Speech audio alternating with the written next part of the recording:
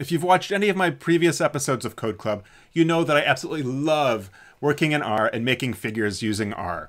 RStudio is a great platform for using R, and in this episode, I'll share with you how we can go about installing R, RStudio, and R packages. Hey folks, I'm Pat Schloss, and this is Code Club. In future episodes of Code Club, we're really going to dig into critiquing figures, making them better, and all around learning about R so we can make our analyses easier or more reproducible. Well, before we can dig into that, I'd like to share with you some of the data that I'm going to be using in these future episodes so that if you're interested, you can follow along with me using the exact same data that I'm using. In addition, for this to work, you need R and RStudio installed. So we'll do that in today's episode. And also a lot of what we're going to be using comes to us from the tidyverse package, and I'll show you how to install the tidyverse package as well. So first things first, why do we need R and RStudio? Good question. So when we run a command at a prompt in RStudio or at our command line, we are running R. RStudio is a package, a software package or program that makes it easier to run R. It gives us all sorts of bells and whistles that allows us to edit code in the same environment that we run the code. It makes it easier to install packages. It makes it easier to see plots being generated. So I think of RStudio as running on top of R. You can't run RStudio without R. So hopefully that makes a little bit of sense. So you might ask, why would I ever want to run R apart from RStudio? Well, sometimes if you're working on a high-performance computing cluster, you don't have this graphical user interface like a program like RStudio is, right? So you might have to run R from the command prompt. So it pays to have a little bit of familiarity with running R from the command prompt. In today's episode, I'm going to show you how to install R and RStudio, both in a Mac environment as well as in a Windows environment. So look at the chapters down below in the timeline of this video if you want to jump ahead to Windows, because I'm going to talk about Mac first, and then we'll come back after we've installed the software so I can show you how to get the data, where to put it, and how to set up a project in RStudio and why you might want to do that. So first up, we want to install R and RStudio. I already have it installed on my Mac, but if we go to r-project.org, so that's r-project.org, and over on the left, you'll see download CRAN. So that is the link we want. Here on the left is all the links for the different sites that have copies of R and RStudio. Here are also the USA links. I don't know if it really matters if you pick the link closest to you. I find that this one, the cloud one, it's maintained by RStudio, generally is the most up-to-date of all the different versions. So this is what I would encourage you to use. So clicking on that link, you'll see there are 3 different versions that you can download. So I'm going to go ahead and do Mac OS X because this is the Mac version. And I'm then going to click on this first version, R-4.0.4. That will allow that to download. This will take a couple seconds to download. Once we've downloaded it, we'll have this package on our desktop. Depending on how you have things configured, it might also put it in your downloads directory. I like to work out of my desktop, whatever. So you double click on that. It will open up this installation dialog, and I'm basically going to hit continue and agree all the way through. You might have to give it your password, and then it will install. Great, and it tells us that our installation was successful. I'll go ahead and close that. I can go ahead and delete that package because I don't need it anymore. Now what I want to do is show you how we can open up our terminal. So if I go ahead to Finder, Applications, and then Utilities, you'll see down here that there's a terminal app. So if you double click on that, that will open up our terminal window. I use this terminal app so often that I just have it as a key fixture in my dock. So I'm here at my prompt, and I can now type capital R, R, and voila, this will start R. So remember what this looks like, because when we open RStudio, we'll see the same thing. But again, you can run R commands from here. So 2 + 2, 4, right? Wonderful. So I'm going to go ahead and quit this. Quit out of R, and I'll minimize that. The next thing we want to install is RStudio. So I'm going to come back up here and do rstudio.com. And you'll see a link here for download. Click on that. We want the free version, desktop for RStudio with the open source free version. There are commercial versions, so if you're working for a for-profit, I think you're supposed to use this $1,000 a year RStudio Desktop Pro. Basically gets you more support. Anyway, the free version works great. So I'm going to go ahead and click that download tab. Again, like we saw before, we see the instructions, install R. We've already done that. Now we're ready to download RStudio Desktop. Click on that. And again, this will take a moment or two to download. So that then downloads a disk image. If we double click, and we see that we now have this RStudio app, and all we need to do is copy it over into the applications directory. I already have a version, so I'll say, I said replace. Type in my password. I have clumsy fingers. All right, and so that, of course, then is copying RStudio over into my applications directory. Again, this is something I use a lot, and so I like having it in my dock. I get this warning from Apple saying it's a downloaded app. Yeah, I want to use it. I trust these people. So here is our RStudio window, right? And so as you see on the left, this looks a lot like what we had over here from the terminal, right? And so again, we are running R from within RStudio. If I want to create a script, I can go to New File, RScript, and this will open up another panel in the top left here, where I can do things like 2+2, and I can then click Run, and that will then run that down here in the console. So again, that's one of the nice features of RStudio, is that it puts everything we're doing with R in one place. One other thing I want to show you is if we go up to RStudio Preferences, this opens up this Preferences window. And there's a few things that I want to make sure that you have set to ensure maximal reproducibility. So basically, you want everything in the R sessions, workspace, and history. You do not want anything there checked. Also, save workspace to .rdata on exit. You want that set to never. Okay, so this should be never, and these should all be unchecked. Basically, what R tries to do to help you is to save everything from a previous session and then relaunch it when you relaunch R.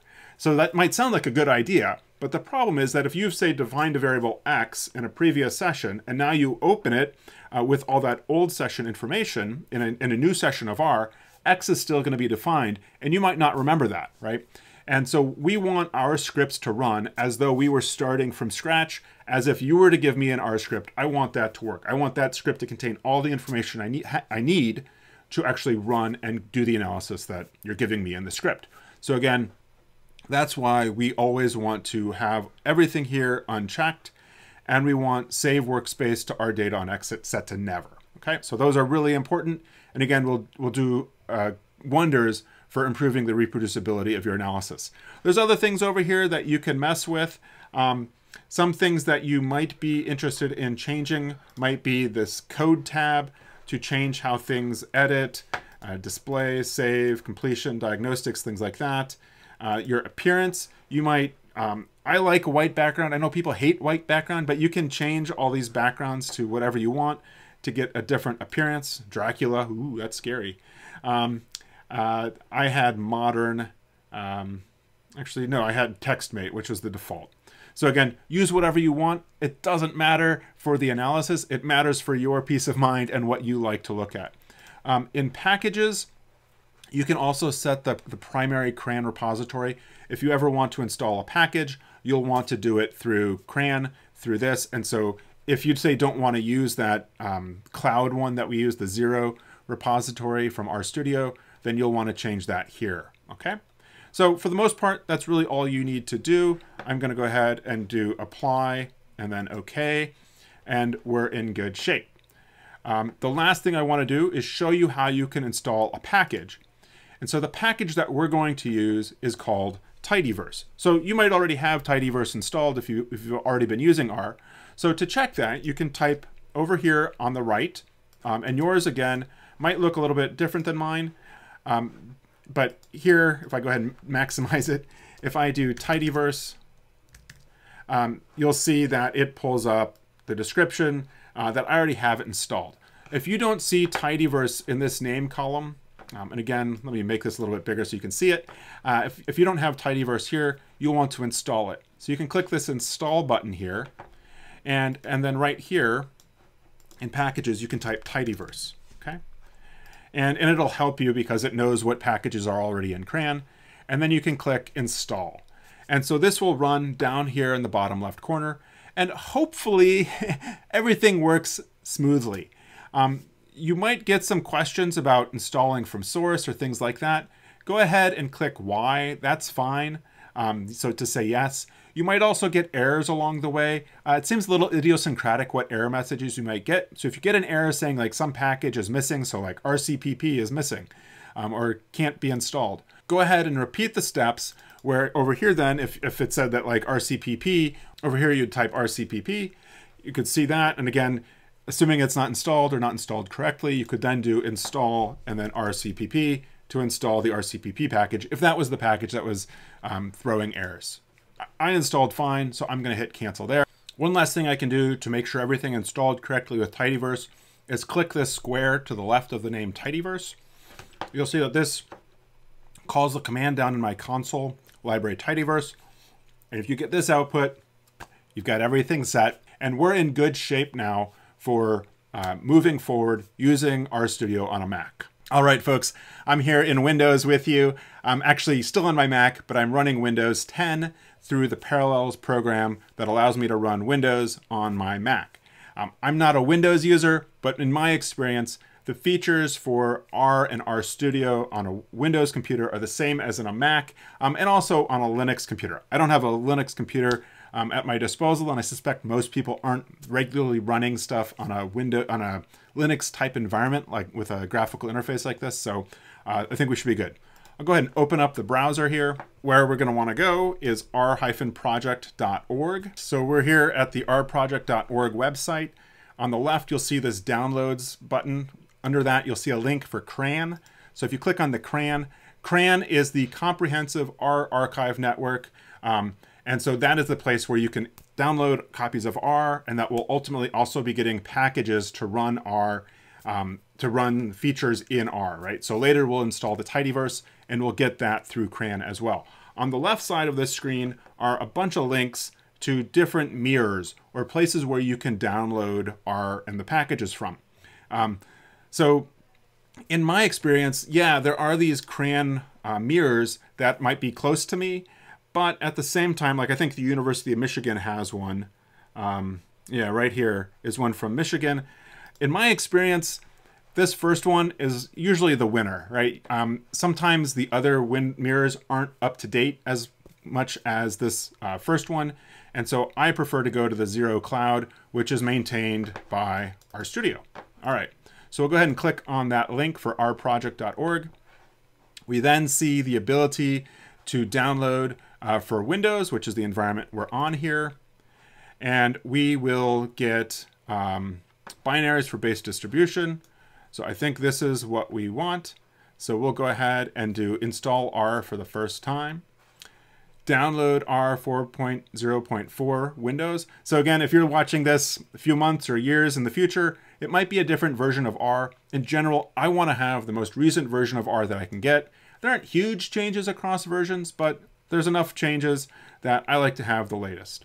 So if I minimize this window, I can go to my File Explorer window, and I think it downloaded it to my downloads. Yeah, and so there's my R-4.04 win, which I double click on that. This now asks me, do I want to allow this app to make changes to your device? Yes. And we'll go through and do English, the license, and I'm basically going to just agree to everything here. I'll use the defaults and that, and yep, again, just do what just do what it asks you to do, and life should be pretty good for most purposes. This takes a few moments to install. and then we'll be in good shape. Great, so it installed. I can click finish and we're good to go. If I look at my flag down here, I wonder if I go down to the R's, here we go. There's a directory here for R new, and then you can click on, I think we want this RX64, and this opens us up into a console where we can use R. So this environment in Windows especially kind of sucks. If you were running R in, say, like a Linux console, it would look just like this. Or if you were to run it on a Mac, this is generally what we get. And again, from this window, you can do things like 2 + 2 and get 4. So that's cool and works pretty well. So I'll go ahead and exit out of R there. I don't want to save a workspace image. What I do want to do is get RStudio so we can have a better environment with which to work in R. So we will do rstudio.com, and we will then click download here, and we want to choose our version. And so RStudio is free for most applications, right? So if you're in the commercial world and you want extra support, then you can pay about $1,000 a year. They also have servers and all sorts of other stuff. But like I said, for everything that we really want to do, we're going to use the free version. So I'll click download. It detects that I'm running this on Windows. You'll notice also that it required me to install R first, which we already did. So we will then download RStudio for Windows. Great, so that downloaded. And again, in my downloads, I have RStudio. I can double click on that. Yes, I'd want it to run my computer for me. So yes, next. And we'll complete it. And it looks like we're good. We can then come down to our flag and see that we recently installed RStudio. This should open RStudio for us here. All right, so we're here in RStudio, and you'll notice that this window looks a lot like what we had before in that R console, and we're in good shape. And we can do things like open up an R script, which will put up a window in the upper left corner here where we can type R code. And then if our cursor's on that line, we can click run, and it then runs it down here in our R console. We also have other panels over here for displaying information about the environment we're working in, history of previous commands we've done, other things. Also, we can change the size of these windows, and so we can see kind of a file manager window here, tab for plots, packages, help, and so forth. We'll come back to this packages tab in a minute. So first, I want to look at the settings, and so we'll go Tools, Global Options. And looking at this window, the General tab, I basically want everything here unchecked under the R session, so under this section, under Workspace, and under History. I want all of those unchecked. And I also want Save Workspace to .rdata on exit set to Never. So the problem with those default settings is that if I quit RStudio and come back in, it's going to reload all of the old history and all the old variables and objects that I've been working with. That can cause things to go haywire when we're trying to work towards reproducibility. In my mind, we want all of our R scripts to be self-contained so that if I start it with a fresh version of R with no prior history, it should run. Now, why would you want that to happen? Well, if I'm working on something and I want to share it with you, you want to know that you have everything in that script that you need to generate the figure or do the analysis that I'm doing. And so again, that's why we want to set all of these defaults to not be checked, and we do not want to save on exit. So that's good. Some of the other things that you might look at in here include things like looking at the code tab allows you to change things like the tabs, the display, all sorts of other things. Appearance might be something you want to change too. I've got the modern TextMate, I believe. You might also want more of a dark background like Dracula here. It gives you a different look. This is not going to affect how your code runs, but it's going to affect you in that you want to be working in an environment that is comfortable to you. And so you want to use settings and aesthetics that make you feel comfortable and make you happy to work there. Because if you're not happy, well, then you're not going to want to work in there very much. So again, the default here is TextMate. So if I scroll to the bottom here, I can click apply. Yes, so we'll want to restart. So we'll go ahead and restart RStudio. I don't need to save that. This will relaunch RStudio for us. I'll go ahead and make that maximized, and we're right back here. Okay, so the one last thing I want to do with you before we go back and talk to those Mac folks is that there's a package we need to install. And so a lot of what we're going to be working in is a package called tidyverse. And you'll see that this is empty here, so it's not installed. Sometimes if it was installed, it would show up in here. I'll show you what that looks like once we've installed tidyverse. So we can click on this install button here, and then in this packages window, we can type tidyverse. You'll see that it helps you to type that in. And so we can then click install. And this might take a moment or two to install. Tidyverse is actually a package made up of a bunch of other packages. And so instead of trying to install a bunch of other packages, it's easy. Just install tidyverse and voila, you get everything. Well, I shouldn't say just, because sometimes problems happen during the installation process where it might complain that a certain package couldn't be installed. If that happens to you, then you'll want to repeat this process that we did for tidyverse with that package. So if it complains that, RCPP didn't get installed properly, then you'll want to go back through this process, click on install, and then instead of tidyverse, type in RCPP, get that to install well, and then repeat to reinstall tidyverse, and then hopefully everything works. So that took a little while for it to install. To make sure everything worked well, go ahead and click this square to the left of tidyverse. This will run the library tidyverse command in the lower left corner. It also gives us this output from running that library command, and everything looks good here. Hopefully you got R, RStudio, and the tidyverse packages installed well, whether you're using a Mac or Windows. I'm sorry I don't have instructions for Linux users. If you need those, let me know and maybe I'll make another video for people using Linux. It should basically be the same. Anyway, if you run into any problems, go ahead and please put a comment below this video, and I'll do my best to see if I can help you diagnose what the problem might be. So we need some data to work with through these videos. So what I will do now is return to Safari, and if I go github.com Riffomonas /raw data.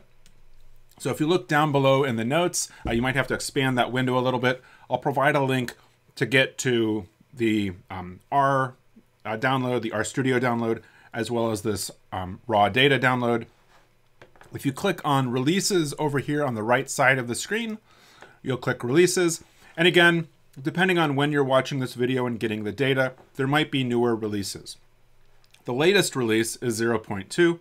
So go ahead, make sure you're there. You can then click on source code, get the zip version, that's fine.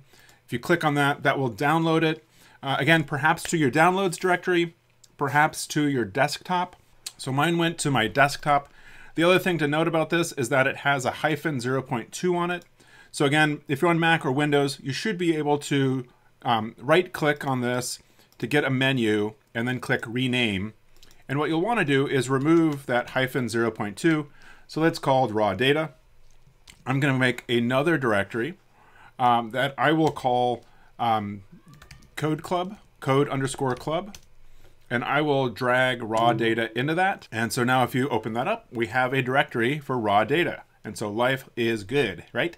And in there is everything we want. So the last thing I'd like to do with you is to create a project within RStudio for these Code Club episodes. Again, if you're a Mac or Windows, it doesn't matter. If you go File, New Project, that opens this new project wizard, Create Project, and we're going to do it from an existing directory. So go ahead and click on that. And we now need to use the Browse function here to browse and navigate to wherever we have that Code Club directory. So mine's on my desktop, Code Club, and this is where I want to stop. You don't want to go into raw data. So I'm in my Code Club directory, and right there is raw data, which is good. And I'm going to click open. And so the path should look something like desktop Code Club, right? So the last directory is the name of the directory that your raw data directory is within, okay? So again, it's important to kind of get all this right, because if you're trying to use my code, then you need to make sure the directory names are consistent. All right, we can then do create project. This will effectively relaunch RStudio. And if you look at the bottom right corner now, you'll see that we have something different in our files directory. We have raw data, which is where all of our data are, as well as a file called code_club.rproj. The other thing you'll notice is in the upper left corner, we have the path to the directory we're in. This is our current working directory. Two ways that we have to get into RStudio. So the first is if I go to Code Club and I double click on that icon, I have this file, codeclub.rproj, that if I double click on that, this will open up RStudio for me in the correct working directory that I want to be working in. Getting in the correct working directory is very important, because if we tell R to open up a file, we need to know that we're in the right place to kind of give it directions to then open that file, right? So I'll relaunch RStudio to show you a second approach to get into the correct directory. So you'll notice in the upper left corner here, I'm in my home directory. I'm not in the correct working directory for my Code Club work. So if I do File, Open Project, this will open up, again, another dialog window, and I can navigate to my desktop, to Code Club, to my codeclub.rproj file. I can click Open. This will then switch to that project directory, and voila, we see that we have our correct working directory here in the console. If you're ever wondering what working directory you're in from within R, you can always type get wd open close parentheses, and this will give you the path, the absolute path as it's called, to your current working directory. And so we are in the right place. Wonderful. So I hope that if you've never installed R or RStudio or an R package before, I really hope that you found today's episode informative and that helped you to perhaps get over any barriers that you had previously to installing these important tools. Also, I really hope you got that data downloaded, because as I go forward in future episodes of Code Club, I'm going to keep coming back to that data. I might update that data as we go forward to add other data sets that will allow me to illustrate other important parts of R. Now, if you find this stuff interesting, if perhaps you've been saying, I really need to learn R, but I've been really struggling, I also teach workshops built around R, analyzing data, either using data from microbial ecology or more general sources of data that have kind of a broader level of interest. Check out the notes below for all the important links for today's episode, as well as links where you can find out more information about upcoming workshops. All right, please tell your friends about Code Club, and we'll see you next time for another episode.